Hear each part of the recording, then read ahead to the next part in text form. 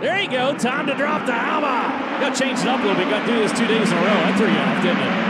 Good start down on the inside into the number 1 spot. Goes Spencer Bayston. Here comes Miller back down low. The 97 car slips on through. Crossover move. Bayston's going to lead that lap around there for the 98U car. Got him by about 26 thousandths of a second. So hustles up and over goes Gavin Miller. Got into the wall, and that is a vicious tumble down the back straightaway. That front end caught, pulled it over, rode up the wall, and at that point, it was all over. Just got out of the race car, race fans. Give him a big round of applause. That was a slobber knocker of a tumble back there, and I'm sure he got his bell rung on that for sure as you see him walking down behind the truck. And man, up front, Spencer Bayston's race to start. He punches the throttle. We're back underway. Look at him split down in the corner. Tanner Carrick down on the inside. Holding down that number 2 spot into turn number 3. And it looks like second, third, and fourth all trying that low line. Here comes Jason Pursley now. The number 19 car got a good drop to the inside of Love. Jesse works the rim out of turn number 2 and down the back chute.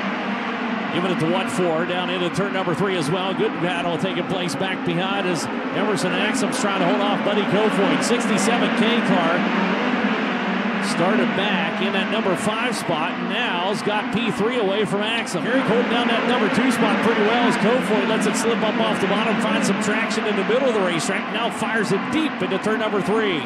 Axum trying to follow these tire tracks. Meanwhile, back behind, the 84 car continues to hold off. The challenge is a Thorson, but now Logan Seavey's throwing his hand into the mix.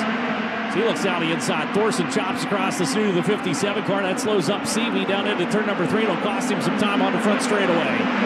So running deep into turn number 1. Trying to find some room to roam around that 88 car. Up to the back bumper he goes. Watch Logan Seavey in the 57. He's a tick quicker in the 88.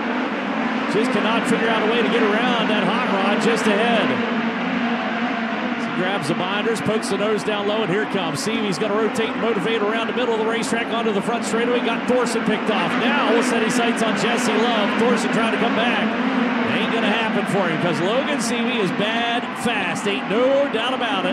And he's still got 19 laps to run down your race leader up front, which incidentally is still Spencer Bayston, who now has half a straightaway advantage over Tanner Carrick.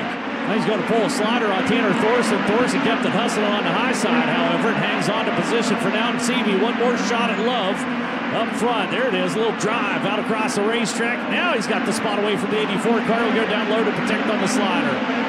As he and Bayston have been duking it out, now Spencer slips on through. Carrick close within about half a second with 2 laps to go. Not sure if it's close enough to get the job done. We'll see the white flag this next time coming out of the corner. Kofoid might be able to find second away from Carrick as he rides off the rim. White flag is out, and this is it. Final voyage of velocity for Spencer Bayston. Got the roll for the pole here tonight. Kept his foot to the 10. Worked it around the racetrack as Kofoid goes after second, but Spencer Bayston picks up the win on night number 1 of Midget Madness at Merced. Kofoid's going to go second. Tanner Carrick third. Logan Seavey all the way up to 4th from 12th starting position.